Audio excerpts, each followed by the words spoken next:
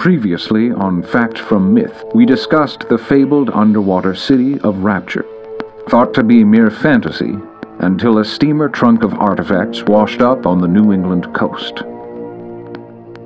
But despite the findings, no living person has ever been connected with the lost city.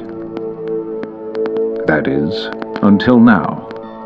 Acting on a tip from an anonymous source, we tracked down a woman in upstate New York who allegedly grew up in Rapture. We showed her the objects in the hope that she could provide some clarity on their origins and significance. That's when this happened. Of all the pictures, what was it about this painting in particular that provoked such a strong reaction? Who are these people, and what was their connection to the woman in upstate New York? Many questions remain as we attempt to uncover fact from myth.